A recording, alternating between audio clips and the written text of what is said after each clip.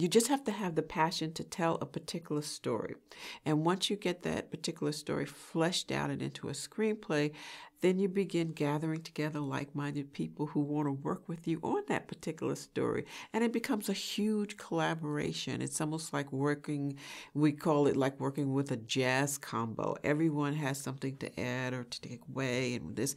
And then you get together and you work with actors and you work with art directors and editors, and you make that particular story, and then as a group you set about marketing it by putting it out in film festivals, by promoting it on Facebook, promoting it on Twitter, and all of these things, and then it just starts to take on a life of its own, and it becomes a wave, a movement, and it's a wonderful thing to be able to be a part of giving birth of to something that came out of your head, you know, and then it takes life and takes you on a long ride and a lot of people with it.